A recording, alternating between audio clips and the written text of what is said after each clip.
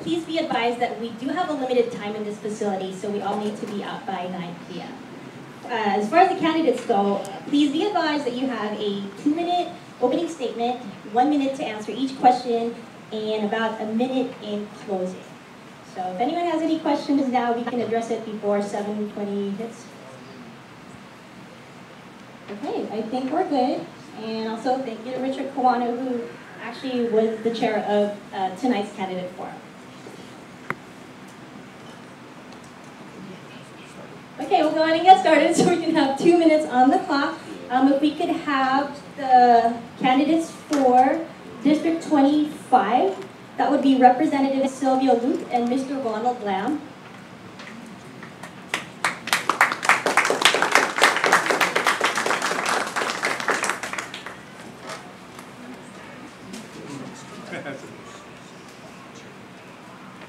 Mr. Lamb, you can go ahead and make your 2-minute introduction. Okay.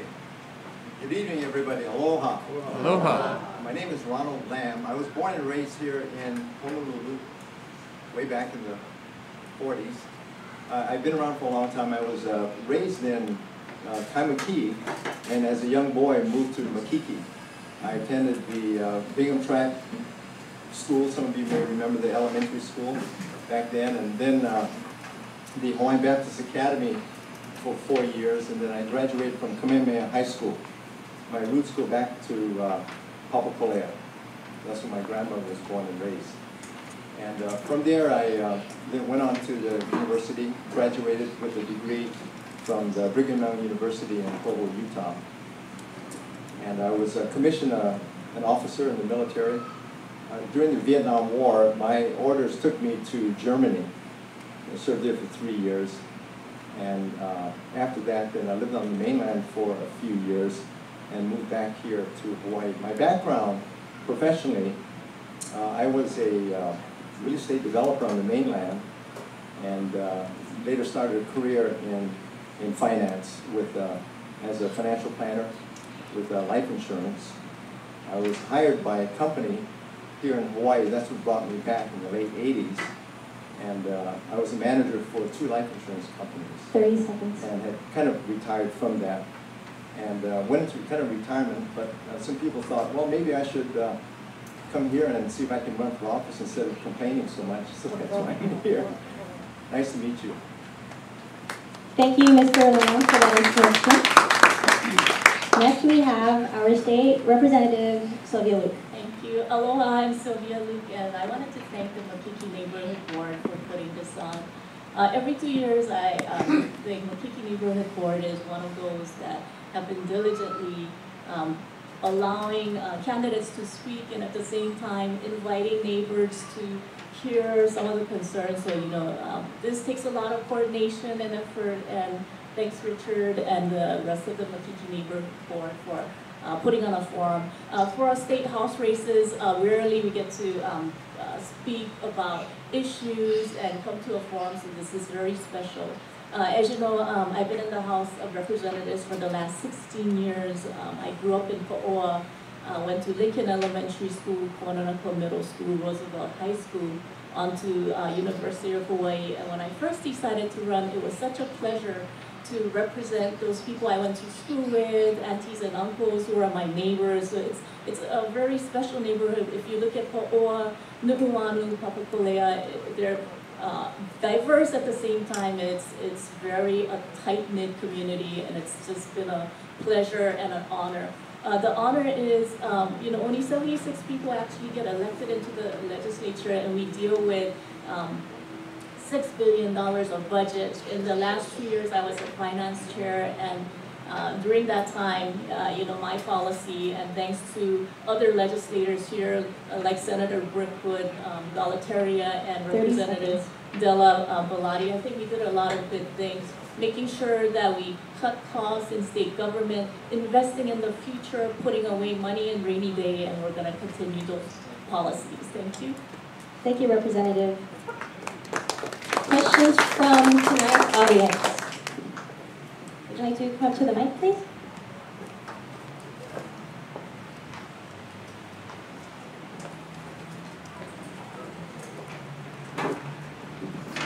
Hi I'm going to ask the same question of every candidate for state office. Where do you stand on putting a state library in the Makiki area, conversion of the Makiki Community Library into a state library?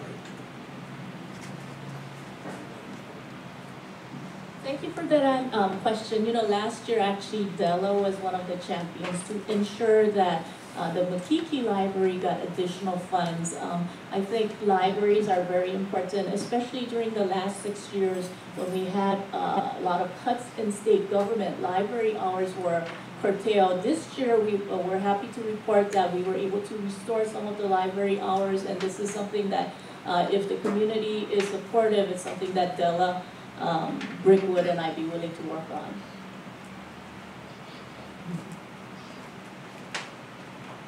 You know, I'm so new to this, I apologize if I don't have any real answer for this, but I'm here basically really to listen to the community as I walk, and I'll probably address that as I get more informed and more involved. Just for your information, the state does not support the library. The money that was allocated was for study to replace the library with the state library. Thank you, sir, for that question. Next question from the audience. Sir, come up to the mic, please. Thank you. I have a question, the same question for either one. And whatever your answer is, please explain why. The question will go to Mr. Lam first.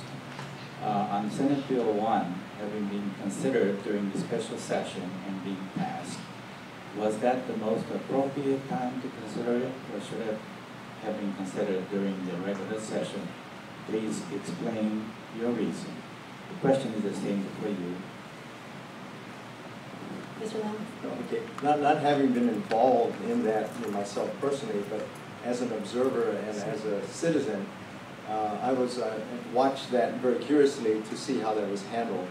And I think, I feel that that issue, it's law. I'm a law-abiding citizen, so whatever the law is, we abide it whether we agree or not. I mean, I don't care to pay taxes, but I'm a tax-paying citizen, whether I like the law or not. But as far as the issue itself, I am walking the neighborhood as I talk to people. My job is to listen to what people say, and I will vote the way that my constituents indicate that. And that's why I'm running for office, is because I think there's an indication that there are two sides of the picture. And I, for one, for the record, I am for traditional marriage, and I'm also for the rights of other people to enjoy their rights also, so we can live together with our differences here in the state and enjoy the state. That's what it is. We live in a place with the aloha spirit. Mr. Lam, thank you. Representative Luke, same question. Thanks, Arvid, for the question. As he mentioned, he was dealing with Senate Bill 1 that was relating to marriage equality, which the legislature took up during special session. I think it was more appropriate to deal with it during special session. And the reason for that is, we had thousands of testifiers, and we allowed probably 5 to 6 full days of testimony, which would not have been possible during regular session. Running the finance committee, we pretty much deal with probably hundreds of bills.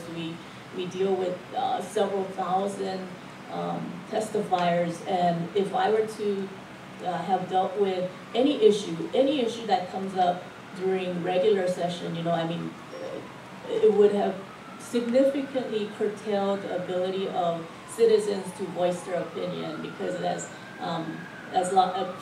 some people may know, I run a pretty tight shift in finance, and I can get through about 40 bills in 3 hours, and that would have been very unfair if we dealt with the same-sex marriage issue and the implication and the importance of that issue in regular session, because it would have taken away from all the other issues, and it would have really stifled public discussion.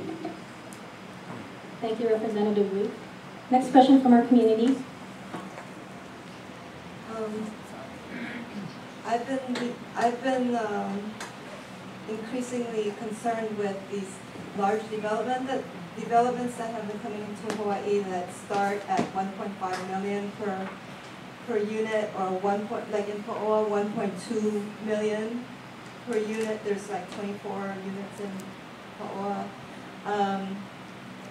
So I guess what I want to hear is your ideas, your opinions on what effects this might have in any of our communities, and in relation to also affordable housing. Your ideas. Good question.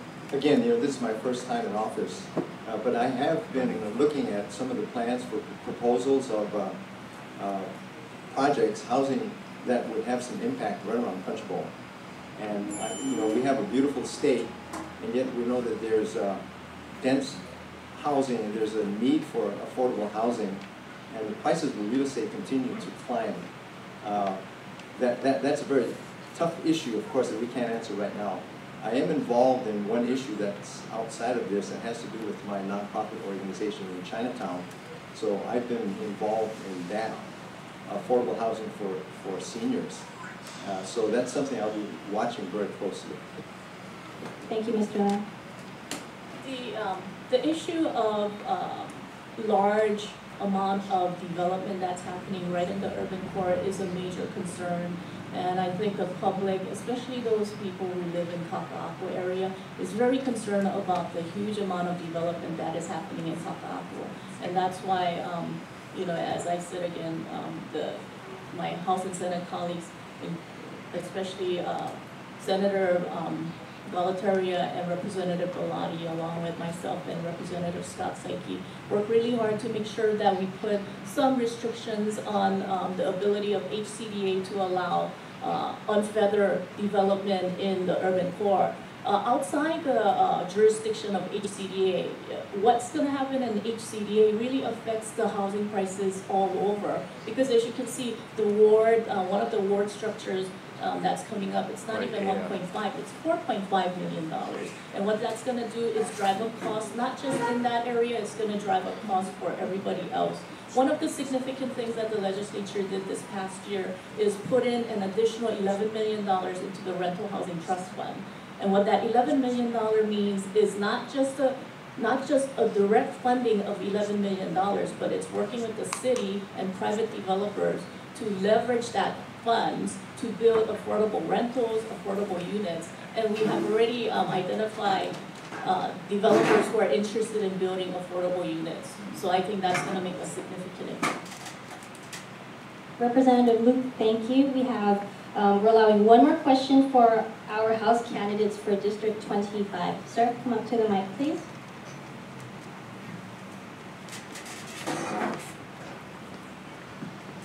Thanks. I live in Makiki, but what do you feel is the top issue of concern in District 25, and what is a specific legislative proposal you have to address that? And if you have time, what do you think is the biggest state issue that needs addressed, and what's your plan to solve that problem?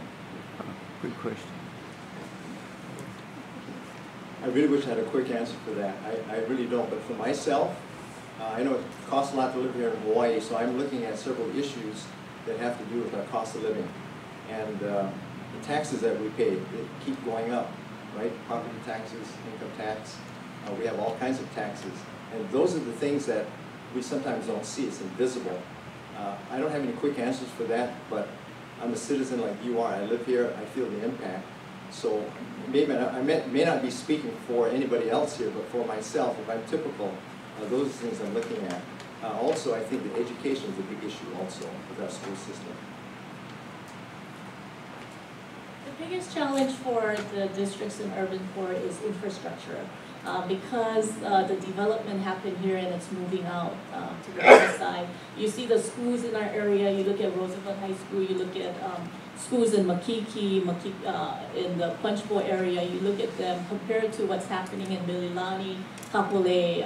I mean, they have state-of-the-art schools and we don't. You look at the roads, you look at some of the city roads, it's in poor condition compared to what's going on elsewhere. And that's something that, we've been working with Councilwoman Carol Fukunaga with, because it's not just the state, we need to work together with the city on that. I think one of the biggest issue, I'm going to talk about a couple issues if I can. One of the biggest challenges that we need to look at is what's going to happen to rail. I don't know if some of you know, but I've never been a proponent of rail. But now that it's happening, I want to make sure it's done right. And so one of the things I keep emphasizing is you are going to need skeptics like me who didn't support rail in the beginning, who's going to make sure that all the T's are dashed and all the dots are there. Okay, sorry. I'll put that in the closing. Absolutely. Before we go over the closing statements for our candidates for House District 25, we would like to invite the individuals who are in the hallway to come on in, since just so you could have a better view or you could hear better. So you're more than welcome to come in. It's not a question to them. I just feel that in fairness to the candidates, that you should not always have one candidate go first in answering questions. They should alternate so that others have a chance to rebut an earlier comment. This other way, it wasn't fair to Mr. Lamb, sorry. So anyway, just in fairness to every candidate, so I hope you do that with the other candidates. Oh, our apologies for that, ma'am. What we were doing was That's a good suggestion. yes, so thank you very much for that suggestion. We'll be more mindful of it. Thank you. Okay, so we have a 1-minute closing statement for each of the candidates from House District 25. Go ahead. Actually, let's have Miss Representative Sylvia Luke come up, since she, like you mentioned, she has been coming in second. So please come on up and make your closing statement.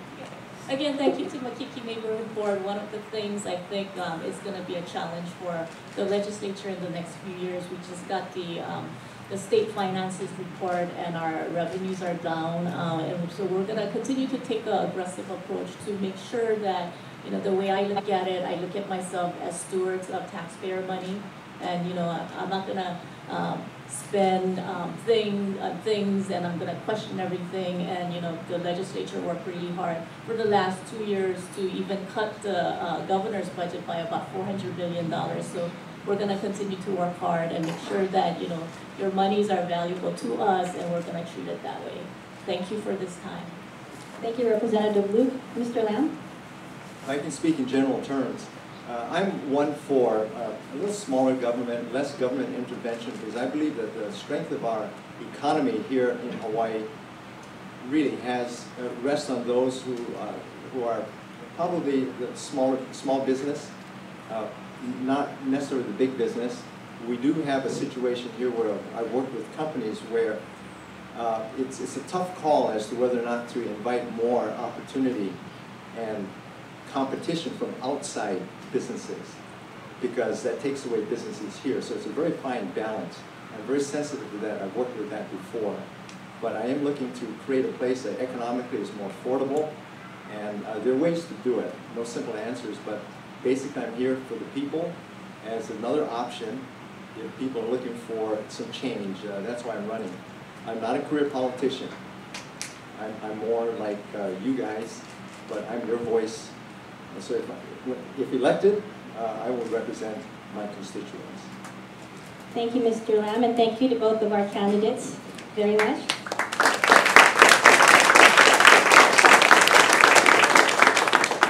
We are now moving on to our House race for District 24. So if we could have Mr. C. Cowie J. Amsterdam up, as well as Representative Della Albalati.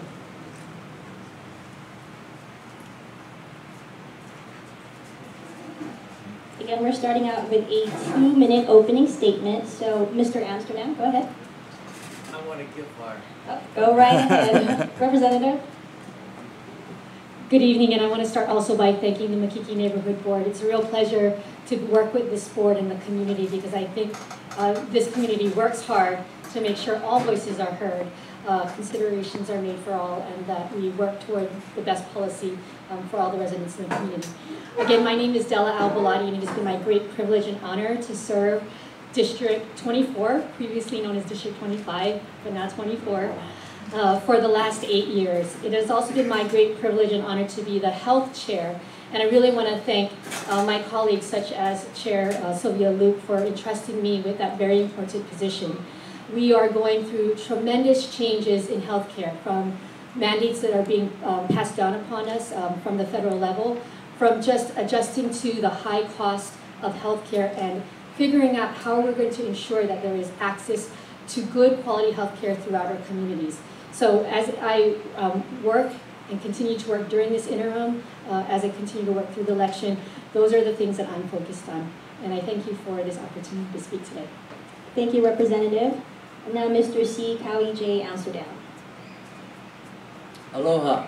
Aloha. I want to thank the board for the opportunity of candidates to be able to come together and to speak so that you can understand what's going on. I'm a person who believes in term limits because it provides more people an opportunity to participate and it integrates creative ideas. Therefore, I feel that it's time for a change, that we need more participation from our community, members of our community. We're very creative. And it also eliminates the stagnation that goes on, that naturally goes on when people are in office and there are no changes. And this could be one of the symptoms of some of the problems that we are experiencing today. So I would like to encourage greater participation by members of our community and meet some of the needs that we not only face here, but nationally and internationally, and to bring our community into a framework of this nature so that we will make greater contributions, not only to our particular district, but also to the state, nationally and internationally also. I've studied at 8 universities, locally, nationally, and internationally, and I've served over 35 years with humanitarian projects throughout the world. So I would ask you to remember, Amsterdam's the man. Amsterdam's the man. Mahalo. Thank you, Mr. Amsterdam. Questions from our community? Sir, go right ahead.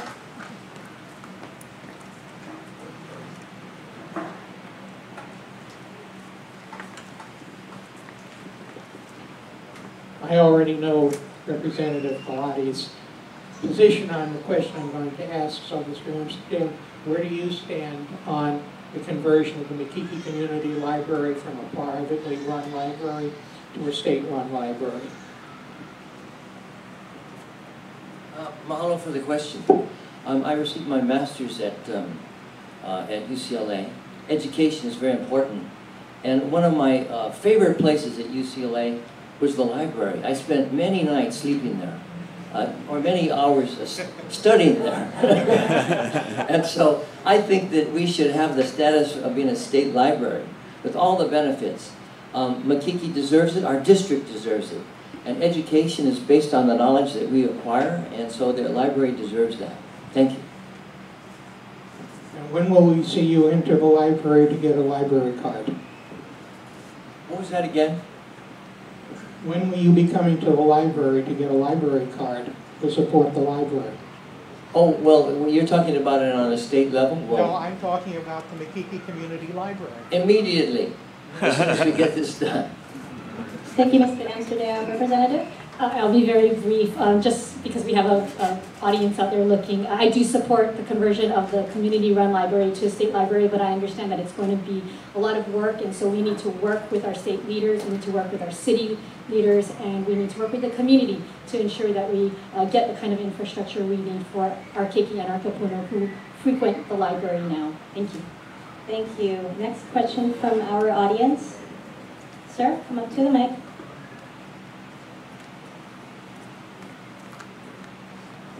Thank you. This question will go first to the representative, and I ask Mr. Amsterdam to answer the same question. This past session, the senator in charge of the Judiciary Committee, who represented the Kaneohe, where the state hospital is, held a series of intensive hearings, heard mainly from the staff.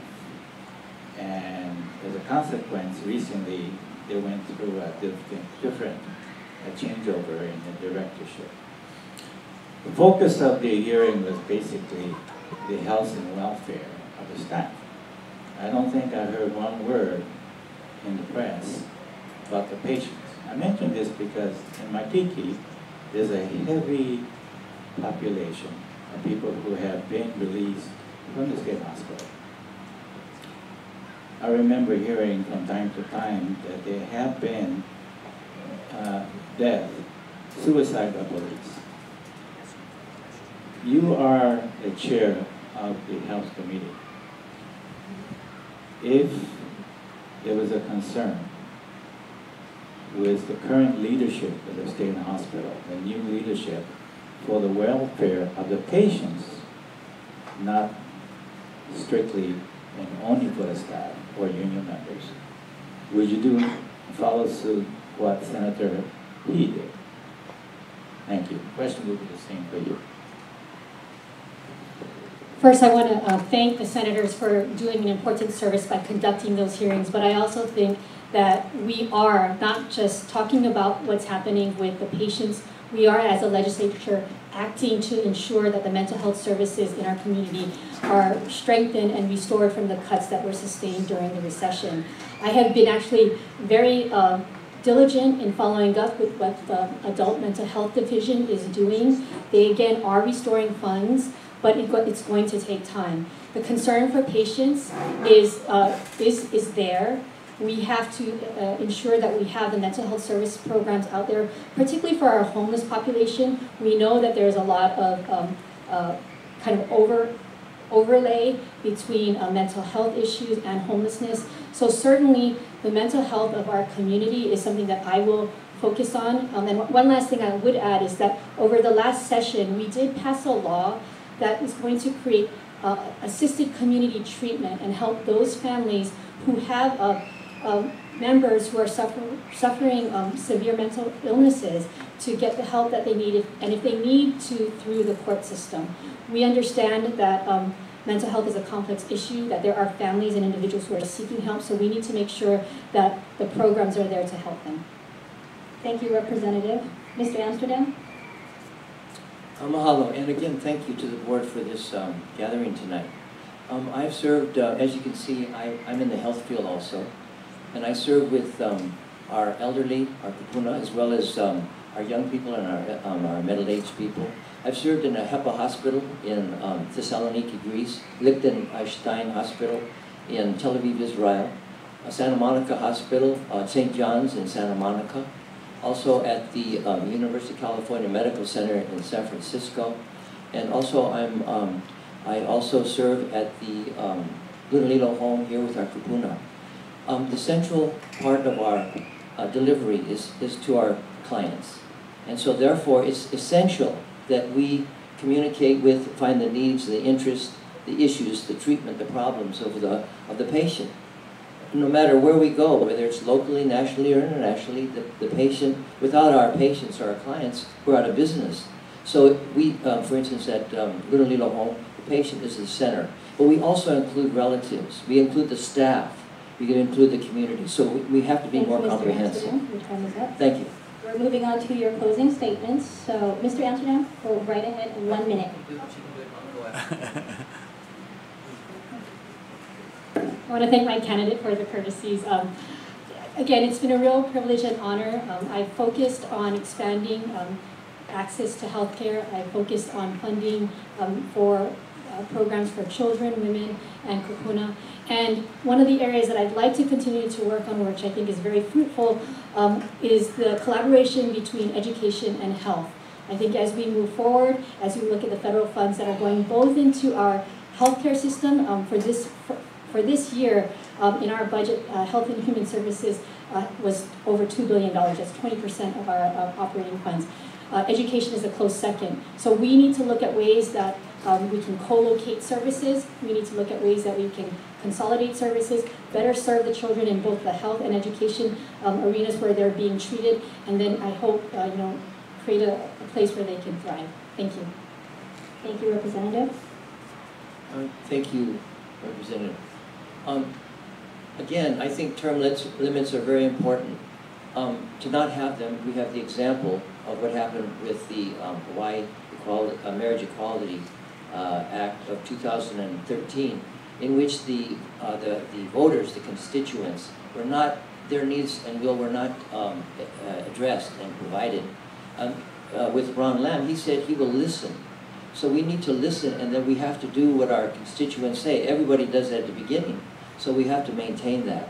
Greater sense of unity and a greater sense of community in our district. Also to meet a more comprehensive needs of the youth, the singles, the kapuna, families, and those who are disabled, to solve the homeless problem. One of my representatives is a homeless person. We can't find him because he's homeless, but we hope that he will appear so he'll be a part of our solution. So to be able to do these things, to meet these great needs, and to provide leadership for other districts here in Hawaii, so that we can not only meet our needs, but meet the needs and stand out with Hawaii. And then be international also. Having served with in Israel, we can also provide great blessings for Israel too. May the Lord help us so that we might be a shining light in the islands of the sea, and acknowledge that we have these great blessings that come from on high. Thank you so much for this great opportunity, and aloha. Thank you to both candidates for State House District 24, Representative John Alvarado and Mr. Steve Howie J. Amsterdam. We are now moving on to our City Council race for District 6. So I'll be calling up the candidates in alphabetical order. We have Mr. Sam Iona, Councilmember Carol Fukunaga, Mr. Steve Miller, and Ms. Jolie Tokusato.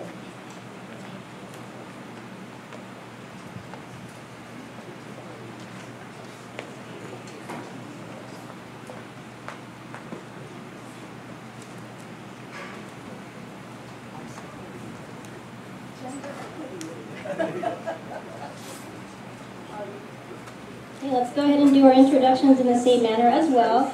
In alphabetical order, Mr. Sam Iona.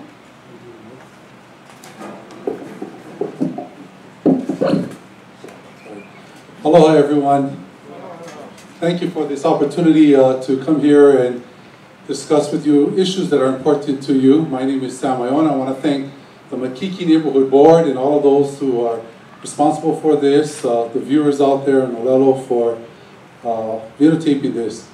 You know, I served in the Makiki area in the State House a while back, and some of the issues that we faced back then are still prevalent today.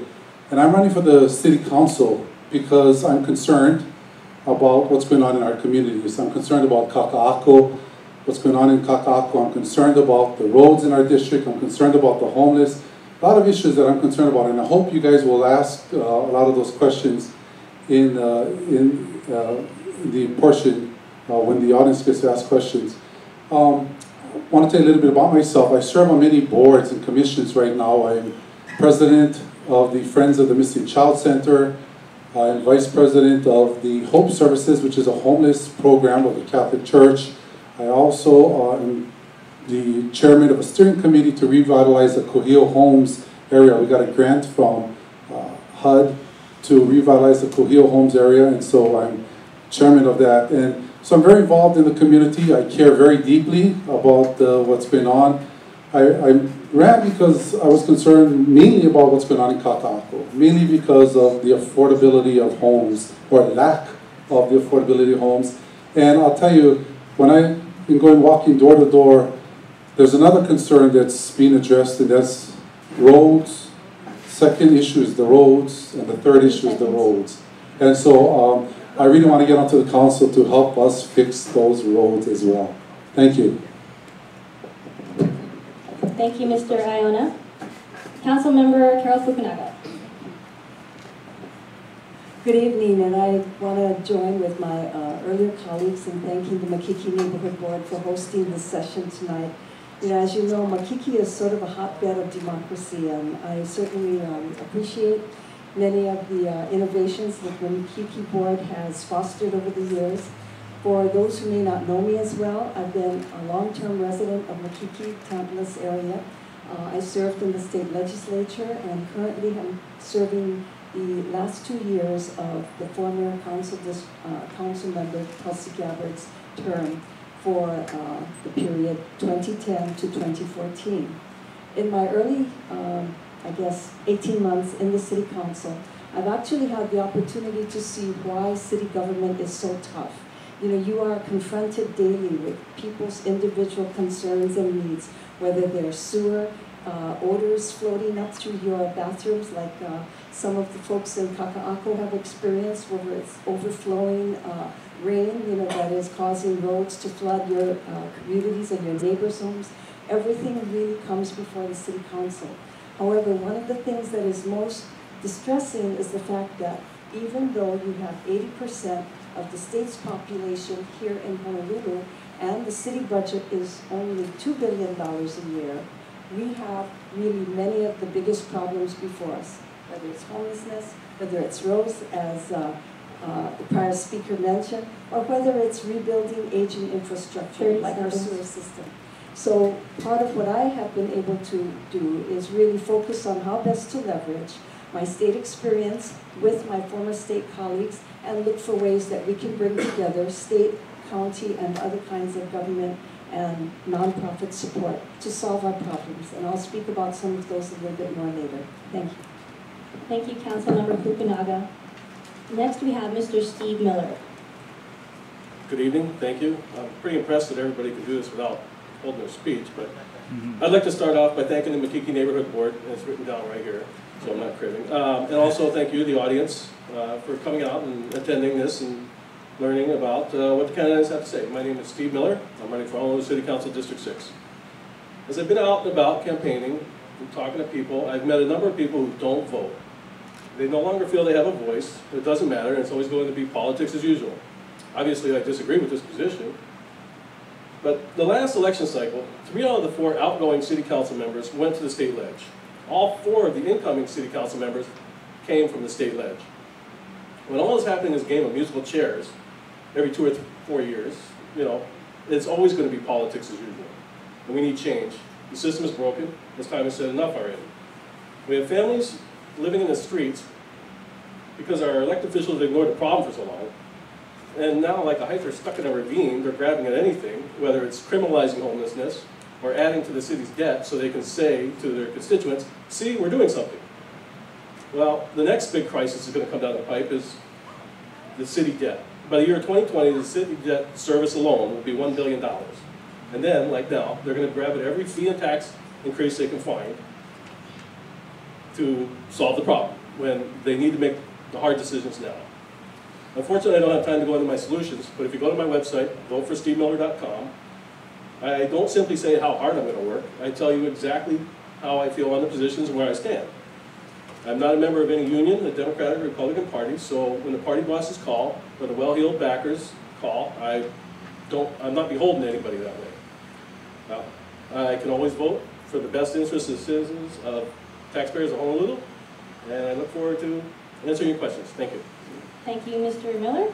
Now we have Ms. Jolie Tokusato. I wanted to say thank you to the Makiki Board for hosting this forum and for the invitation. My name is Jolie Tokusato, and I too have been campaigning a lot. As you can tell from my face and down to my legs, my color is a lot different these days. But I just wanted to say, you know, people are asking me, why are you running for city council? And you know, you're a hotel worker, you're a guest service agent, why are you running for city council? And I tell them, you know, I've been involved politically for a long time now, probably for the last 10 years. I know that our legislators know that I've already gone to just about everybody's office by now, and with one cause or another, I've testified on neighborhood boards, like the Makiki Board and also Kalihi Board. I've been doing a lot of political work already on a voluntary basis, mostly. But in the last year or so, I was involved in a bill that was introduced, Bill 16, and it was where I had gone to a lot of these places and said, listen, there's a crisis going on in Waikiki, in the #1 industry in Hawaii. And thousands of people have been losing their jobs, and millions of dollars have been lost to the tax base because private equity companies have been coming into Waikiki, buying all of the hotels, and then converting them into condominiums. And we need to address this because this could, you know, affect our entire community, Makiki, community, IAEA, all of the places that our City Council District 6 is involved in. So that's why I'm running. I've testified, there were 6,000 people who had said that this is important. 27 of our legislators and almost 100 small businesses all said this is really important. But yet when we brought this legislation to the City Council, it was deferred. And it was really, really disappointing because all of these people have said, why don't we do something? And it was... Thank you, Ms. Tokusato. Thank you. That's why I'm running. It's because I want to be the voice of everybody. Thank you. Thank you very much. Now questions from our audience. I'm going to hand this I think the council position is very important, maybe even more important than the higher ones, because it's so engaged with the community.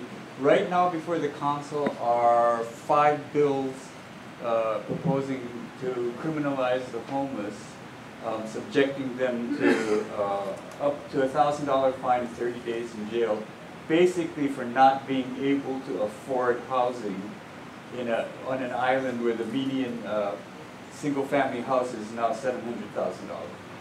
What is your position, not only on the criminalization of homelessness, but on the affordability issue?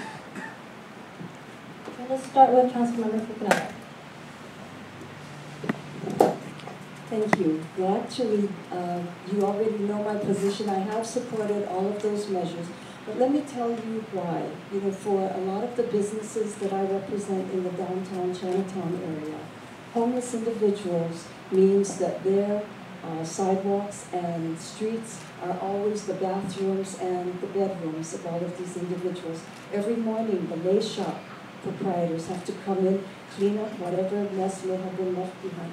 They are among the ones who asked us to introduce legislation that would that would follow upon the mayor's introduction of bills 42 and 43, which would really try and move people out of Waikiki. At the same time, I totally agree that we need more services and we need additional housing for people who are homeless. And we have worked very closely with our legislative colleagues. This year in the City Council budget, we have added an additional $3 million to expand upon housing for homeless individuals who have chronic mental illness or substance abuse problems. We're also... Thank you, Councilmember. Thank you. Mr. Miller? Thank you. I completely disagree. I believe that those bills won't even pass the constitutionality test. So, Alex, the neighborhood board guy, he got sworn in to uphold the Constitution of the United States and the state of Hawaii. And here is the city council, they're going to pass bills that are not going to pass constitutionality, so you're going to waste a bunch of money fighting it out in court. And right there, you have opportunity costs. And opportunity cost means when you spend $1 here, that's $1 you don't have to spend somewhere else. So I think you'd be better off spending that money and dealing with the services right off the bat, because when you're going to criminalize homelessness, it's going to cost you a lot more to deal with it through the criminal justice system than it is to actually deal with the problem. And like I said in my opening comments, the reason why it's a crisis now is because they ignored it for so long. Okay, what was the rest of it? Is that it? Is that good? Thank you. Thank you, Mr. Miller. Ms. Tokusato? For the homeless people, I think, I don't believe in criminalizing the homeless. I think they're already destitute and they are disenfranchised, so I think it's wrong. It's going to just create more burdens on our judicial system. I believe in Housing First initiative and also maybe the Flight Home initiative where we give them the opportunity to go back home where their support services. I also think that we should go and have the city and the state come together and then perhaps maybe go to apply for federal funding. I think we should also keep the things that are already in place for them active, and I think we should also make sure that, I don't think that we should just put them in handcuffs and take them to jail. I think we should just help them more and keep all this health services and everything else come into play as well. Thank you. Thank you, Ms. Tokusato. Mr. Iona, your response to the same question? Well, homelessness is such a big issue. I don't think we can answer it in 1 minute, but I'm going to try. First of all, I'm surprised that the council member says she cares about the homeless, because if you go to the May hearing on Olelo at the city council, you'll find that she introduced a measure that would essentially kick out 300 people from the public housing, the city's public housing projects. I won't get into detail, but I can explain it to you later because we only have a minute. What I really want to talk about is this homeless situation. You know, the mayor introduced the Housing First program. The city council appropriated $47 million for the homeless to take 400 people, which is really about 10% of the homeless population, and put them into permanent housing, because they believe you put them in the housing first and then you work with them. That comes out, folks, to $112,000 per unit. So we're going to take 400 of our chronically homeless, put them into a unit, $112,000 unit, and then what?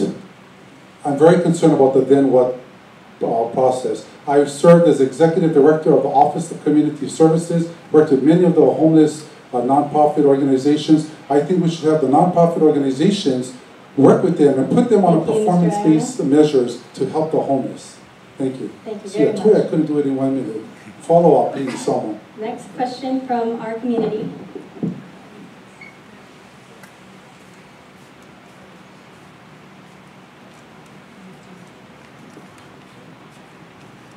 Hi, my name is Laura Moy, and I'm really glad, Jolie, that you addressed the issue of the condo conversions. We are seeing hotel workers lose their jobs. That has an impact on all of us, Makiki, Kalihi Valley, on everybody. And we tried. We had 6,000 petitions. We sent so many people to testify. And City Council and Carol, you did nothing. You didn't even vote it down. And so I want to know, as council candidates, what you would do to try and save hotel jobs in Waikiki. Go right ahead.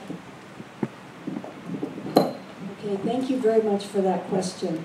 You know, the bill that came before the Public Safety and Economic Development Committee was a bill that said if a hotel owner proposes to change from a full-service hotel to a condotel, the city would establish a new regulatory process that would require that hotel owner to apply for a permit, as well as give notice for the job losses or the job changes that might occur as a result of that change.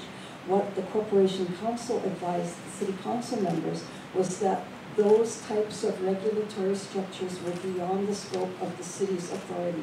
So then we proposed to work with the Hotel Workers Union to try and address the job loss issue. And we proposed specific task forces. We proposed to work with our state legislative colleagues and Department of Labor and Industrial Relations to really tackle the job loss issue up front. Unfortunately, that was not acceptable.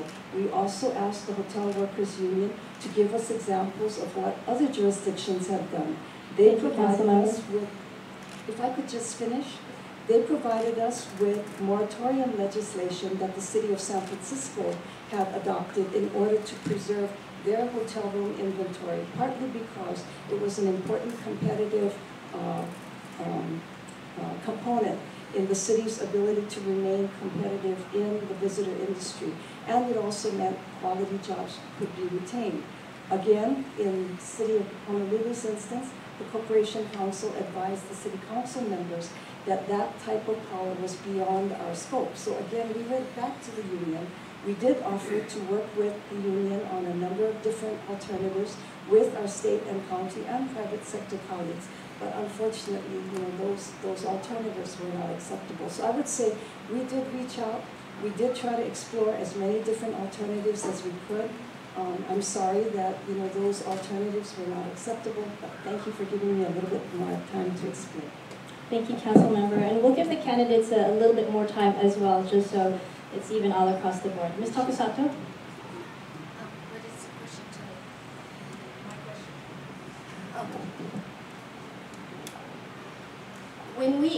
When we proposed Bill 16, that was a permitting system. It's not an outright ban on condominium conversion. It was something that was very dear to my heart because I was a hotel worker. I'm going to be okay. I have a job, and my hotel job is still okay. But what about the thousands and thousands of other people who have lost their jobs and are soon to lose their jobs?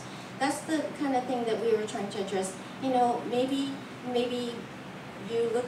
people looked into it, maybe just start to look into other proposals. But at the end of the day, this situation still exists. And that's the kind of thing that we have to start looking at. For myself, I want to do for people who are like me, people who are hardworking citizens.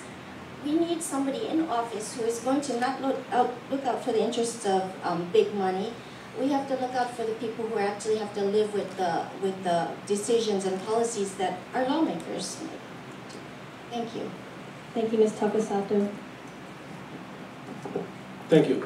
It's going to be kind of tough to answer this question without coming off as sounding anti-labor, but I'll try. The entire dynamic of the hotel industry is changing. The timeshare is the new process that's occurring in Waikiki.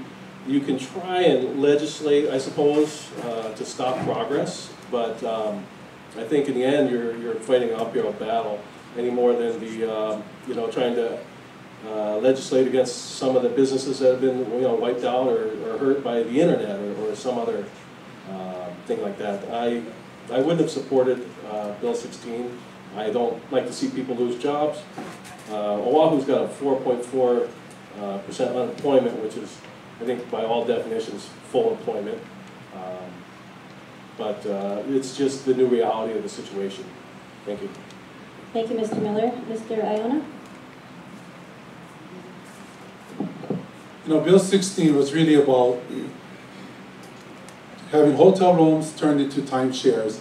And I don't care what you say about it. I know Councilmember Fukunaga will say that it was because it wasn't in the scope of practice, and the council said this and that. Let me tell you, folks, I served in a legislature. 51 people, it's hard to get them to agree, but 9 people can do anything they want to do. Look at what same-sex marriage was all about. I don't care where you agree, where you stand on the issue, whether you agree with them or not.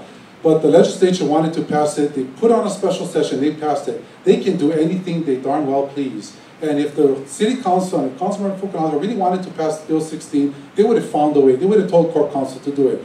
Look, every time there's a measure that comes up on a city council, they can do it. It's the will of the individuals. And obviously, when Bill 16 came up, which is a big issue in this race, obviously, she decided not to do it. The council decided not to do it. And I don't blame her, because she had all these special interests that paid for her campaign the last time, and they put out 7 pieces of mail for her the last time. She had to go with them. She was in her pocket. She couldn't help herself in doing that. But if you had the will and the heart to stand up to for the hotel workers and stand up for working class people, you can do it. And politicians and elected officials can do anything they want. And so the spin is something that I wouldn't agree on. And if I were on a council, I would have passed Bill 16. Thank you. Thank you, Mr. Iona. We will go ahead and proceed to their closing statements, since, as I had mentioned, we are short on time in our room here. So since Ms. Tokusato was the last one to introduce herself, we'll go the opposite direction. Ms. Jolie Tokusato. So again, I am a average, ordinary person. I was born and raised on the Big Island by a father who supported a family of 7 on 1 income and was able to afford a home and enjoy life and spend time with us. And that's the kind of Hawaii I want to have. That's the kind of Hawaii I aspire to. But just in one generation alone, here I find myself struggling on a day-to-day basis just to get by. So, in looking at the city council, people in there, they might have lost touch with who are are the constituents. I want to be, there's a lot of people out there who are going to be, listening to the people who have the money and everything. I want to be the voice in the city council, the one who's different, who's going to go and look at legislation and go, hey, how is this going to affect the working class person? People like me, I think that's important. We need a more balanced government. And, like I said, there are probably going to be more educated people, smarter people, but, we need the voice of somebody who actually has to live and work. Okay. Mr. Steve Miller? Okay, I think maybe by now you have some idea of the similarities and differences between me and my opponent, so I'll just leave you with this. One day, a warrior came up to a wise old Indian chief, and he had his hands cupped. And he asked the chief, he said, well, in my hands, I have a bird. Is the bird alive or dead? And the chief knew that if he said the bird is dead, the warrior was going to hold his hands and the bird would fly away. And if he knew if he said the bird is alive, the warrior was going to crush the bird. So the chief looked at the warrior and said, the bird is in your hands. You guys have a choice. You have a decision to make. The choice is yours. The bird is in your hands. One last thing, if I am elected, I'm going to get that water fountain fixed. Thank you, Mr. Miller. Councilmember Carol Fukunaga. I have long been a proponent for using technology to help government become a lot more open and transparent. And I would say with some of the attendees tonight, we have worked very hard to make sure that they have full access to council meetings as well as the videos and other information that would otherwise be available.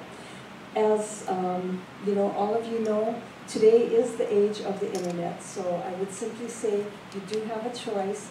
I would stand on my record. I am very honored to have served the Makiki community for a long time, and I would appreciate and really treasure the opportunity to continue forward. I do want to say that if you have questions, I'm happy to respond to them. You can either contact me at my office or send me an email online. Thank you. Thank you, Councilmember Carol Fukunaga. Mr. Sam Iona. I first want to finish up where I was going with the homeless situation. So we're going to put the homeless in these, what we call permanent housing. They can't go anywhere because they can't get into public housing because public housing is full. I know that. I served on the board of public housing. Public housing is too full. Where are they going to go for public housing? Well, how about they move into Kaka'ako where we're building 5,000 units there? They can't because they can't afford $28 million. They can't afford $2 million. They can't even afford $500,000. But that's what we're doing in Kaka'ako, and we have a golden opportunity to have affordable homes in Kaka'ako so that public housing people, the people in public housing can get into the affordable units, and maybe the homeless in the Housing First program can get into public housing. But that's not going to happen because the will of the elected officials is not there, folks. You know, you're going to hear a lot, you've already heard a lot in your, you've seen a lot in your mailboxes already, the bantering going back and forth. Listen, I am a positive alternative for you folks. I've served in the legislature, I served in the legislative branch, I served in the executive branch. I know what to do, and I know how to get things done, and I will get it done if you give me that opportunity. So thank you again, Olelo, Makiki Neighborhood Board, and all of you for being here and being interested. Aloha. Thank you very much for all the candidates for City Council District 6.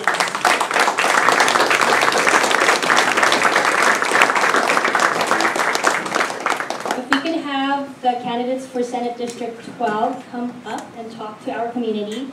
We have Senator Brickwood Galateria, Mr. Carlton Middleton, and Mr. Chris Letham. Letham, my apologies, sir. So let's do alphabetical order again. Senator? Yes. Yeah. 2-minute opening statement. Okay, very good. Aloha. Aloha. Aloha. Thank you to the Neighborhood Board for inviting us here to talk Star with you and perhaps answer some of your questions and certainly provide you with a little bit insight on what we have done and what we hope to do after the next decision is made. I'm Senator Brickwood Galateria, representing Senate District 12, which extends from Waikiki through Makali, Mo'ilili, Makiki, Kaka'ako, and Halamoana. I'm the majority leader in the state Senate. There is the concept of teamwork. The majority leader provides that type of leadership because no man or no woman is an island. In order to provide good leadership and good legislation, everyone has to work together. I'm very, very pleased and proud to be able to say that we advanced legislation, very significant legislation, under my term as majority leader. One of the big movements was to increase the minimum wage this past year. We talk about labor, we talk about working, improving the quality of life, sustaining and ensuring quality of life. Many other things that were done, SB 1 as an example, equality of marriage, HCDA in Kaka'ako. We provided for new requirements for the advancement of development in Kaka'ako, pulled the reins a little tighter for HCDA. I want to continue doing that in the legislature. And I ask for your support.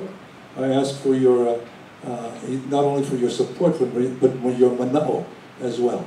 I am a family man, I have a family of 5, I have 8 grandkids, and I want to ensure their quality of life for the coming years. So with that, I ask you for your support and look forward to answering your questions. Mahalo.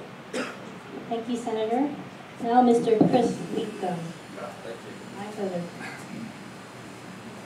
I was going to use my notes, but I'm going to try and wing it. I'm not much of a public speaker, but I'm going to try and do my best here.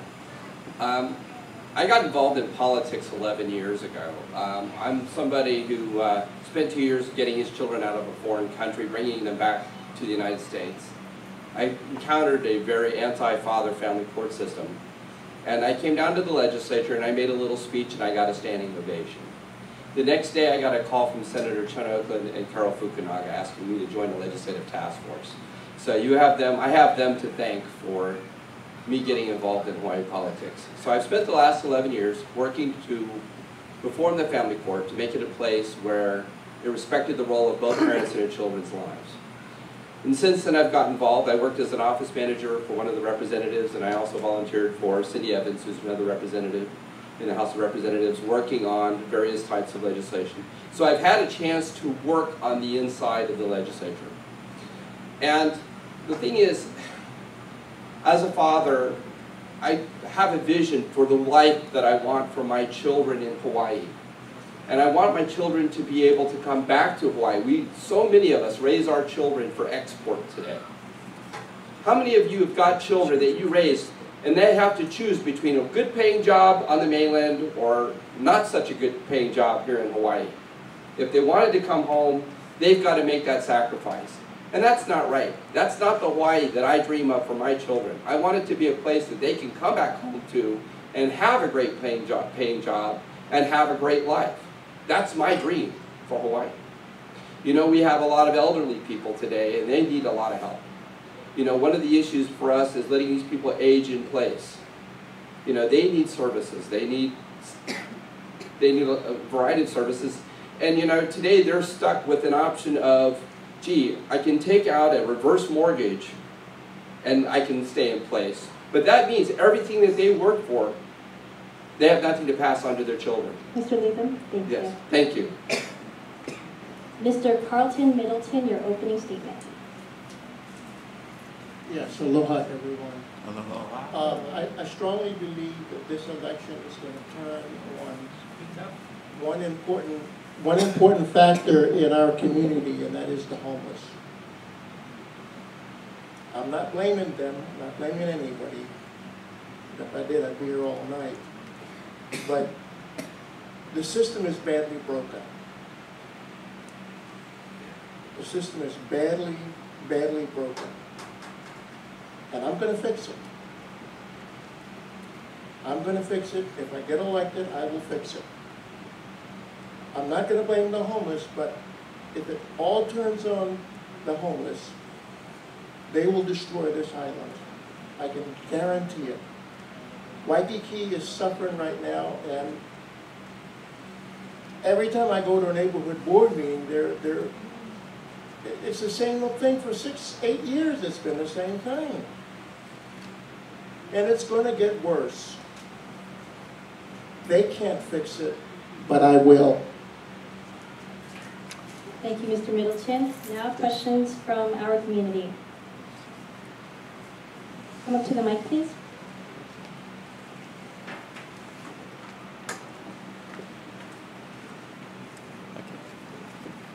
I haven't heard anything tonight about the prison system in Hawaii.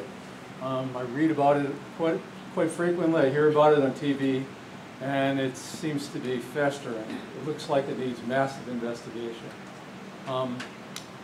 There's almost too many problems to even mention, but it seems like it's become a collection place for homeless, mentally ill, just people who don't really belong in prison. And some people suggest it's become an industry, and it's untouchable. I'd like to know what you think about that. Mr. Letham? Oh.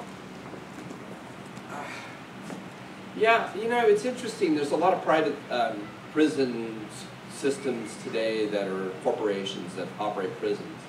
One of the interesting things is these prison systems are now going before legislators testifying to extend the duration of prison terms. Did you know that? Because it makes them more money. The longer somebody's incarcerated, the more money they make. So that's definitely a problem that needs to be addressed. There's also, of course, the issue of putting homeless people. We know we used to have a place for putting people that were schizophrenic. We had nice facilities that we could put them in mental institutions where we could take care of them, and they were advocates, and there was a process.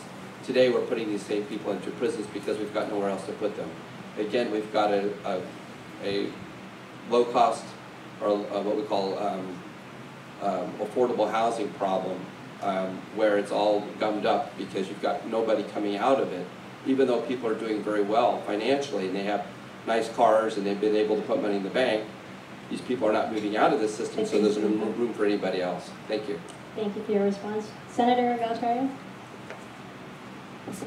Thank you for that question. I agree that the public safety situation is very challenging. I sit on the Public Safety Committee in the State Senate, and we've taken a look at different models to improve the system. One of the things we would really like to look at is, I wouldn't want to say decriminalizing the system, but there are many people incarcerated right now who really shouldn't be there. They have a low impact criminal records, and perhaps we should get them into much more constructive type of programs instead of just letting them sit there. And so that's one of the things that we're trying to do with the public safety system. We're opening up Kulani Prison again up on the Big Island, and we're trying to bring back more of our prisoners that we've sent away. It comes down to money per capita, per person, and what we're trying to do is we're trying to reinstill a sense of pride in the system, because there are a lot of, shall we say, abuses going on. Thank you, Senator. Thank you very much. Mr. Middleton. Good question. I like the question. You do know that it's costing about $500 per day per person for inmates to be in prison. A good bit of them are homeless. They've got serious mental problems.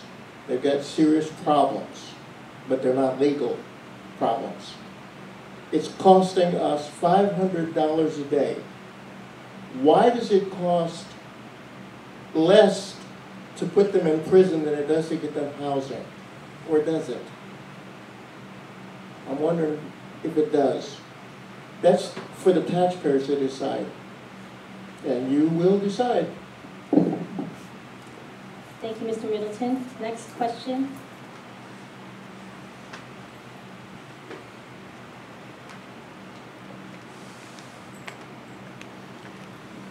I'm a guest. I've come a few blocks from Kaka'ako. I do want to ask Senator Gubernatorial why you're not supporting taking the reserve housing and workforce housing that's being built in Kaka'ako and making it affordable.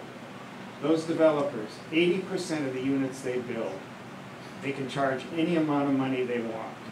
So why isn't the 20% that they have to provide for ordinary people priced so that ordinary people can buy it, instead of 140% of the income, which is $124,000 in a community where 87% of the population makes less than $100,000.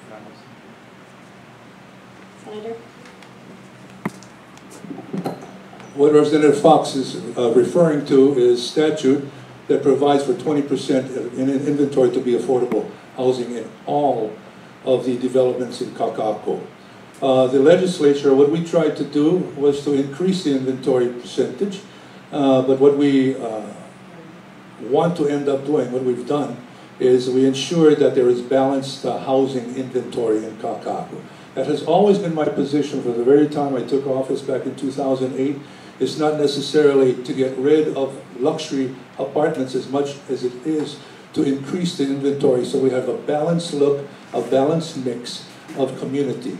Not only luxury, obviously affordable, affordable rentals, workforce housing, kupuna housing, very, very important. The tsunami, the silver tsunami is among us right now. And so that's what I'm all about. I'm all about balanced housing in Kaka'ako. Thank you, Senator. Mr. Middleton. Good question about Kaka'ako, but I'm not sure we're discussing. It's a done deal. It's over. There's going to be million-dollar properties, multi-million-dollar properties in Kaka'ako. That's not a place that is available to anyone that doesn't have millions of dollars. So it's already a done deal. They just won't tell you, but I will. Thank you, Mr. Middleton. Mr. Letham? I guess the first question I have to ask is, how do these luxury condos solve our homeless problem? And are we really building units that are affordable to the common people who live and work here? And I don't think we are. I don't think we're building the kind of places that we envision to be for us. We built luxury condos that are going to be sold to people either on the West Coast, from the Bay Area, or from Asia, because those are the only people that have the money and the resources to buy these properties. So what does that mean? Are those people going to live here? Probably not. Does that mean that we're going to have an economy? Probably not. That's not going to stimulate it. It's going to generate more tax revenue. If that's the real intent of this, to generate more money for the state and the city and the county, that's great. But it leaves us vacuous when it comes to new jobs and new opportunities, and that's what we really need here. We need the kind of development that suits our needs and the kind of commercial development that will bring good paying jobs back to Hawaii. Thank you. Thank you, Mr. Letham. We'll go ahead and proceed to our closing statements, just because we're short on time, so let's go back the other way. Mr. Middleton, 1 minute. Okay. Thank you all for coming, and I'm so sorry that we're short on time. We're going to be leaving out of here shortly. There's a lot at stake in this election, but the voters have the last word. I don't think the powers that be have figured out a way to overturn what the people say. And whatever you say, we're going to have to live with. Do you want a place where the homeless will have a home? Or do you want a place, and we go through the same thing every election cycle, they're on the streets, they're on the streets, they're on the streets. That is what is going to turn this election, the homeless. Thank you. Thank you, Mr. Carlton Middleton. Mr. Chris Letham, 1 minute. Okay. Well, I'll just close by saying I'm a software developer. I've also had many years of work as an investment banker, so I've been on the other side of this equation where I was involved in development of land deals. I know how they go, I know how they're put together, and I know how to take them apart. I think what I bring to the table is somebody who actually has a skill set with many, many years of work in technology. And by the way, we're falling behind in the information age. We need fiber optic in Hawaii, and we don't have it. They're laying it north of us, they're laying it south of us, but they're not bringing it to us. That means the jobs of the 21st century are not going to be here for us. We're being pushed aside. I think one of the things that we've really got to focus on is setting a vision for our future and then making that vision a reality. And I don't think we've done that so far. Thank you. Thank you, Mr. Chris Letham. And now Senator Brett Mercado. Thank you very much. Mahalo again for having all of us here to share our views, and we come together to ask you to participate, to engage civically. That's what it's all about. Senator Inouye, Senator Akaka, they were our mentors and always told all of us, never take advantage, never take for granted, rather, the votes. You know, you got to ask for the vote. So I'm here today to ask you to vote for me for Senate District 12. I look forward to serving you once more. I'm a professional communicator for many years. I was involved in television and radio, and I take those skills to the legislature to bring people together, to provide for the best legislation, to improve and to provide for the quality of life that we come to know and love in Hawaii. So with that, thank you for joining us tonight. Thank you for having us. Have a good evening. Aloha. Thank you, Senator. Let's thank our candidates for Senate District 12, Senator Victor Galchaya, Mr. Carlton Middleton, and Mr. Christensen. Now we are down to our two final candidates for this evening, the candidates for governor. We have Senator David Ige and Mr. Van Tanabe. If we could have you gentlemen up to our stage.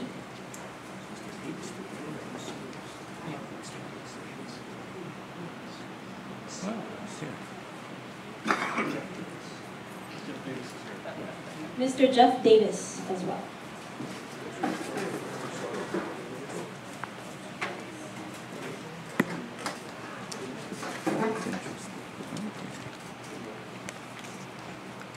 Okay, let's start with our opening statements, 2 minutes in alphabetical order. Mr. Jeff Davis. Obviously, aloha, everyone. Engaging in your political system and your choices are paramount to having a good ending to an election and a better future for Hawaii's keiki. I say Hawaii's keiki. It comes above all else. It comes before my name, aloha. I'm Jeff Davis. Hawaii's keiki are the reason and the platform and the legislation that we craft from the top down. Everything can be followed downstream from the future of Hawaii's keiki. Of course, if you look at what's happening today and what's been happening in years past, the one-party system that we have, that's not what we have. I came to Hawaii in 1978. My daughter's part Hawaiian. She'll be 21 this month in 5 days. And I'm running on a libertarian ticket. I plan, from my point of view, to go for changes at the top down, which means state-funded elections. It's done in Maine, where you take for the corporation, by the corporation, out of the context for an election itself, and you go for the people, by the people. Also term limits. Well, if we can get these good people, I would say many people who are in politics right now are great people, but they're in a bad system. Let's change the system and let folks go to work. Agriculture, a $16 billion drain from our economy year by year. We don't grow our own food. That's bad politics. Energy, I'm the solar guy. I've been in the solar energy for 23 years. I've had my own business. I've been a commercial fisherman, a farmer, a journeyman carpenter, journeyman mason in the Carpenters Union, all here in Hawaii. My radio show is 7 days a week, 5 in the afternoon on 760. Guests on my show, Steve Miller, Richard Moore, David Ige, Chris Letham, just in this room. So many people have had in there. I've got an education for 5 years, and that's what's gotten me to this point today. You'll see my jeffdavisgovernor.com. You'll see how much it costs to have a state-funded election. Yes, I am for regulation of marijuana. It's going to happen. I'm not afraid to say that. I want to get all these people out of prison. I heard a question asked, what about the justice system? Mr. Davis, thank you for your opening statement. Oh, that's 2 minutes? Yes. Oh, all right. Next. Next we have Senator David Ige. Thank you. Thank you. I just wanted to thank you for hosting this evening. I really do believe it's important that the voters have the opportunity to see the candidates side by side, to be able to ask questions so you can understand what the differences are. And it's unfortunate that we don't have all candidates here, but I think that it's important for me. I'm glad to be here so that the residents of Makiki have the opportunity to ask us questions. I have 35 years of private sector experience as an engineer. I graduated from the University of Hawaii and worked at Hawaiian Telephone. I also had the opportunity to work for an internet startup and had the full range of business experiences. I've served in the legislature now for 29 years, 9 in the House and 20 in the Senate. I currently chair the Senate Committee on Ways and Means. I've been very involved with a number of initiatives and have proven that I have the ability to bring parties together and solve problems on behalf of the people of Hawaii. It's very important to understand not only the legislative process, but the executive process. Many people have asked me why I chose to run this year and most importantly to run against an incumbent. You know, there never has been an election in the history of Hawaii where an incumbent governor has ever been defeated. But I am running for governor because I'm not satisfied with the decisions being made on our behalf. Too many decisions I've seen are made to benefit special interests rather than public interest. And I believe that we need to stop that, and stop that right now. I'm running because I believe that the people of Hawaii want a change in leadership. They want leadership that brings our communities together, not divides them, that seeks and listens to all views, finds common goals, and finds solutions for the people of Hawaii. Thank you very much. Thank you, Senator Ige. Mr. Van Tanabe. Aloha. Thank you, Makiki, for inviting me to your neighborhood forum. My name is Van Tanabe, and I'm running for governor. And the decision to run for governor is fueled with years, it's decades now, of a government that seems to do nothing about anything. I'm running because I'm on the platform that, besides the obvious problems that our state faces, one of the biggest problems now is we don't have any leaders that can solve any of these problems. They don't have plans. We all know the issues. We know how tough it's going to be, but they don't have a plan. My campaign slogan is fail to plan, plan to fail. And that's a basic statement. I have a list of plans. I call it the 12 steps to recovery. And one of them, number one, is to legalize the Ohana lottery. Because I'm listening to all the other people here tonight. All the issues that you bring up are valid. But at the core of each solution is going to take money. Without the money, you cannot fix nothing. You cannot help the homeless. You cannot fix the streets. You cannot fix the schools. You need money. And well, my suggestion is the Ohana lottery. And you can Google that to get a description. I have a few on me right now if you want to look at it. But the Ohana lottery is a program that I developed to avoid a teacher strike in 2000. Back then, it fell on deaf ears. I shared it with Linda Lingo. Again, deaf ears. And we got furlough Fridays. Now, the current administration is not funding our basic health funds, state health funds, state retirement funds. Mr. Tanabe, thank you for your opening statement. Okay. Now we'll be taking questions from the community.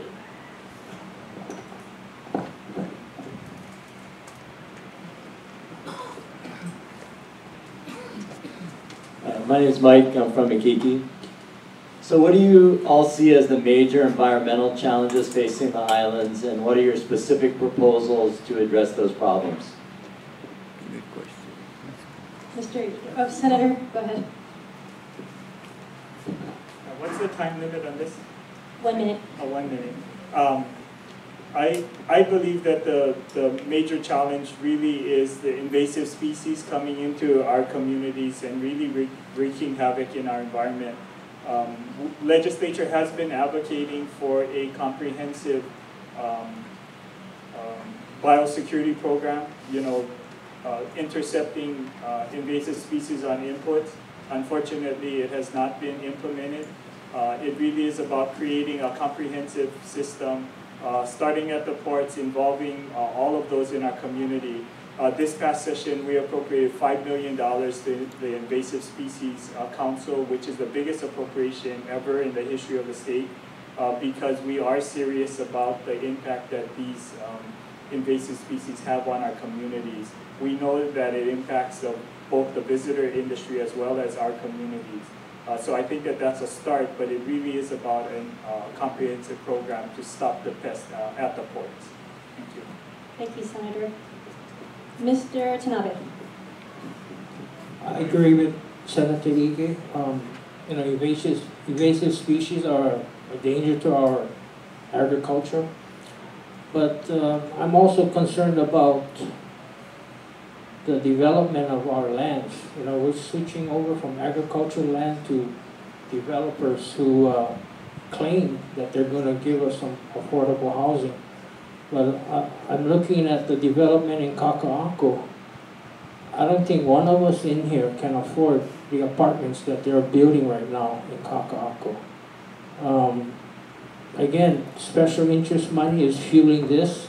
I believe a lot of the money is coming from the Asia Pacific, and therefore, you know, we don't have control over this. And I don't know who's planning this, but I'm sure it's going to cause not only traffic, but they're going to tap our resources as far as water and other natural resources. So, bottom line though, you know, comprehensive studies, comprehensive things, all cost money. Without the money, that comprehensive plan is going to stay on the table. Thank you, Not Mr. really Tao. Mr. Davis. Invasive species, watersheds, how about that? I mentioned I started off with keiki.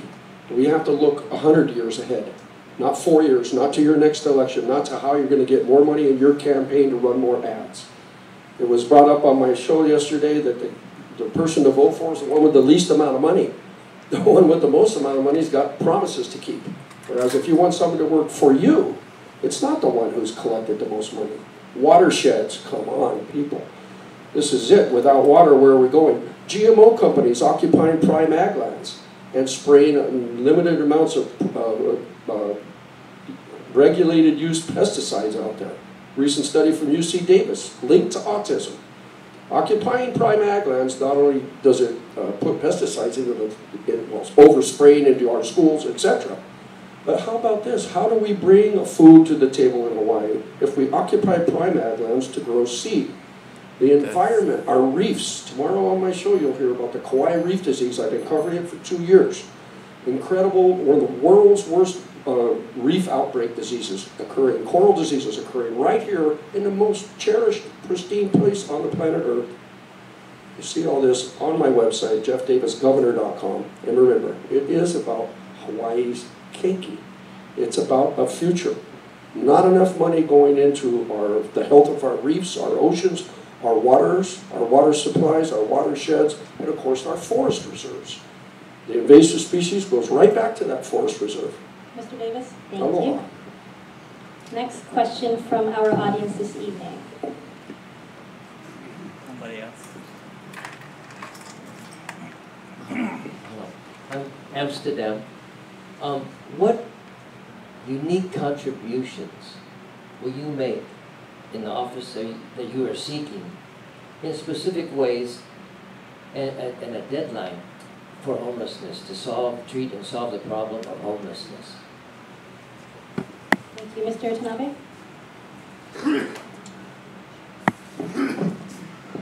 As your governor, I guarantee to reduce the number of homeless on our streets simply by finding out who doesn't belong here.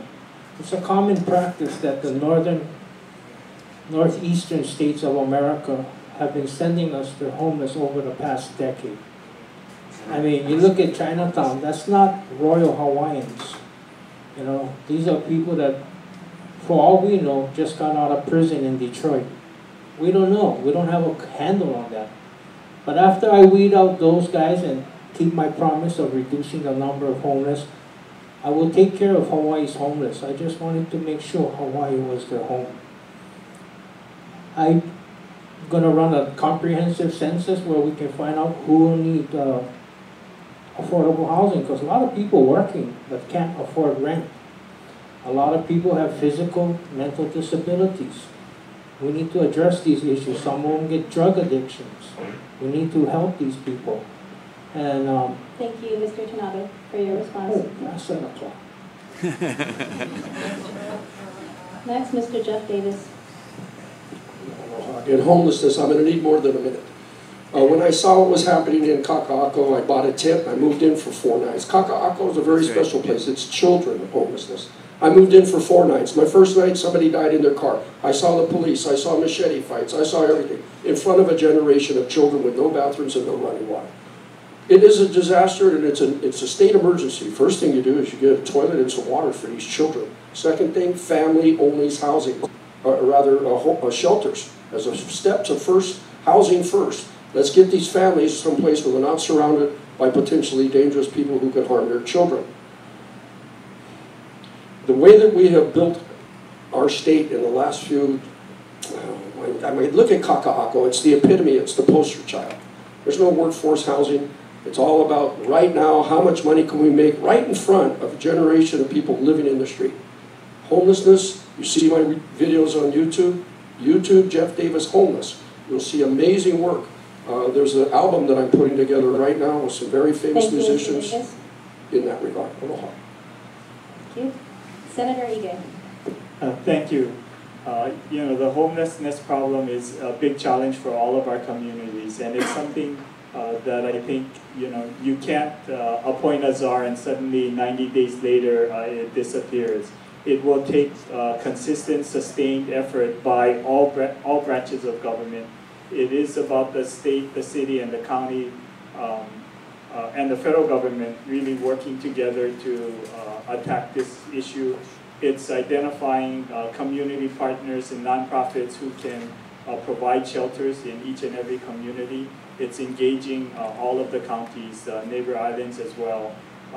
There are 30% more homeless today than there were 4 years ago. And until we all work together to solve it, we're not going to find any traction. It's about housing first and providing the wraparound services that the federal, state, and the city can provide to support moving those that are motivated to leave homelessness to make an improvement in their lives. Thank you. Thank you, Senator Ige. We have time for one more question before we do closing statements for this evening. Thank you kindly. This one goes to all of you who want to be governor. You really have to want to be governor, and this is it. There was a session concluded, didn't really come out the way the Native Hawaiians, the Oha people wanted, the Makai properties. If you become a governor, one of you might, right?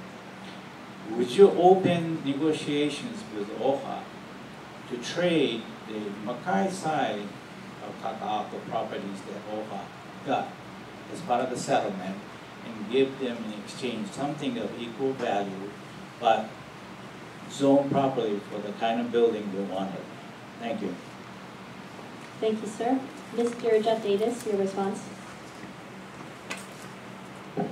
I'm under the impression that we did give the Hawaiians Makai Kaka'ako, and that they have their plans for what to do with that building. Of course, those plans might interrupt the view of what Neil Abercrombie and his friends and the developers and the banks have done Mauka of there.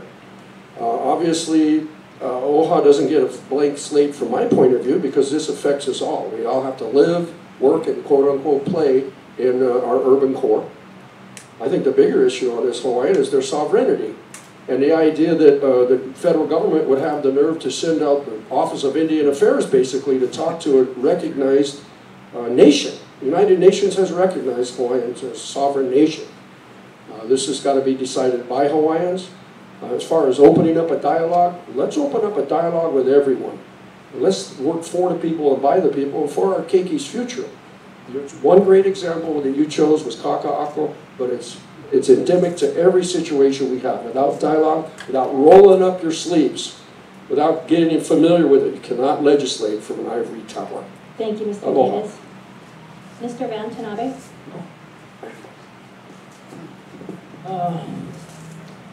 The land deal with the Makai Kaka'ako, I can't really think of any Hawaiian who wants to live there right now with all those glass towers around them.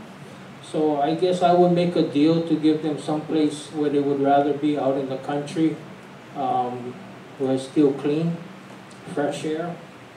As far as the sovereign movement, I believe that's a done deal. When President Clinton apologized to the Hawaiian people, he acknowledged the illegal overthrow. And therefore, they said, well, in that statement too, they said that if the Hawaiian people came forward with one governing body, the United States would return Hawaii back to the Hawaiians. The only problem is today we get 150 nations in Hawaii. They got to get their thing together if they want their land back. I'm all for it, you know. I don't know if anybody knows this, but when Saddam Hussein invaded Kuwait, and the United Nations told him, you got to get out of that land. You overthrew that small little country. Thank you, Mr. Tanabe. He told the U.S. to pull out of Hawaii. Then he'll pull out of Kuwait. Senator David Ige. Thank you very much for that question. I oppose residential development on Kaka'ako, Makai, period. If, this wasn't a pressured settlement, it was an agreed-to settlement between the Office of Hawaiian Affairs and the state of Hawaii. If the OHA believes that they don't like the settlement, I'm certainly willing to take the land back and start over. But I do not, I was in the legislature when we went through the challenge of residential development in Kaka'ako. And we heard loud and clear on the Makai lands that there should be no residential development there. Thank you. Thank you, Senator. Now, closing statements. Let's start with Mr. Van Tanabe. Again, I'd like to thank the Neighborhood Board of Makiki for inviting all of us tonight. I wish I had this opportunity with every neighborhood board, but somehow I'm kind of overshadowed by my two other Democratic candidates. You know, they talk about, Jeff Davis said, we got to elect a guy with the least money. I got zero. I refuse contributions for the simple fact that if I, for some miracle, become your next governor, I owe the people for putting me in that seat. I don't owe any business. I don't owe any special interest. To me, Democratic Party, Republican Party, they're already special interests. They have their own agendas. And I don't think Hawaii plays a big role in their future. I'm running as a Democrat only because I belong to a labor union for 35 years. And again, know the facts, check out everybody's website, and, you know, thank you, Mr. Tanabe. Amsterdam's the man. Van's the man with the plan. Thank you very much. Now we have Senator David Ige for a closing statement. Thank you very much. I just wanted to thank the Makiki Neighborhood Board for hosting this. This election is about the future of Hawaii. I invite you to get engaged, and it's very important that you choose to vote in the primary. You will have an option to make in this election, and we can prove and send a message that it's not about how much money you can raise. It really is about your plans and vision for the future of Hawaii. I am committed. I've had enough. I think that we need to take Hawaii back from the special interest and really return to a Hawaii where we engage communities, work together to solve problems, and define the future that we want to leave for our children and our children's children. I invite you to join my campaign and send a statement that it's not about how much money you can raise, but really how much you love Hawaii. Thank you very much. Thank you, Senator Ige. Closing statement, Mr. Jeff. Again, thank you all. And I'll use a metaphor. There's so many things that need to be addressed, and platforms and legislation addressed, but without having proper government to start with, we'll never fix it all. We'll be putting Humpty Dumpty back together forever and ever. I suggest we go to state-funded campaigns, and let's stop this from the top down. You can't hire new people or elect new people every 4 years to paint the trees leaves green, even though they're yellow and spotted. We must take the water to the roots and clean it up. So, yes, I want to fix everything in Hawaii. Hello, I have an answer how to do so. Not because I'm the smart guy. I don't have a single original idea. I'm simply putting out the ideas I've heard from everyone out there. My idea, let's get real people in there. Let's give them term limits. Let's give them on a state-funded election. No more for the corporation, by the corporation. And then let's start addressing all these myriad of problems and solutions that we have. If it's not going to be based on for your children 20 years from now, 50 years from now, and 100 years from now, then the same problems are going to be recurring and reoccurring. So solutions are the answers, not promises, not I swear to God, not I've been working on it for a long time. How do we get solutions? We get these civil servants and servants of the public to work for the people, by the people. Aloha, and thank you all so much. Thank you, Mr. Davis, and thank you to our candidates for governor, Mr. Jeff Davis, Senator David Ige, and Mr. Van Tanabe. This concludes our candidates forum for the evening. My name is Kathleen Lee on behalf of Neighborhood Board 10. Thank you very much for coming out to the entire community and the candidates. Thank you. Thank you. Okay, we're at the Makiki Neighborhood Board, where we had candidate forum. I'm backing up here so we can get a look at the crowd. We actually had some good discussion here. We had all the candidates for the council district here, council district. For anyone who would like to help the neighborhood board, if we can have the chairs piled over to the side, only because we have 2 minutes before we need to get out of the room. Thank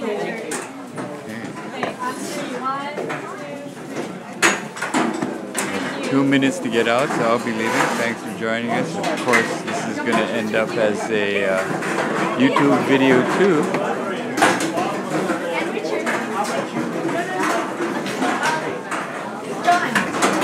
I'm folding up my monopod, and I will be running the live stream a bit because there's a tendency for the live stream to truncate the tape. That's interesting. Representative Bilal Biladi taking a picture of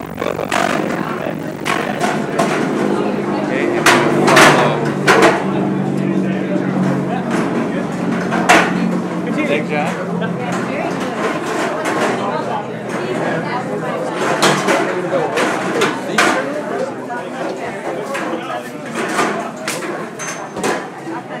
That has been the candidate forum at the Makiki Neighborhood Board. I'm going to be editing some pieces out, but there was some good discussion here, particularly, I think, consul candidates. And although Neil Abercrombie didn't show up, his primary competitor in the race, David Ige, showed up.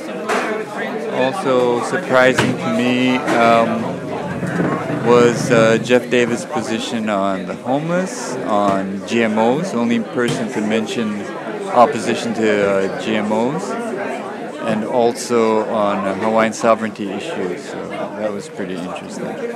I've got to get out of here, so thank you very much.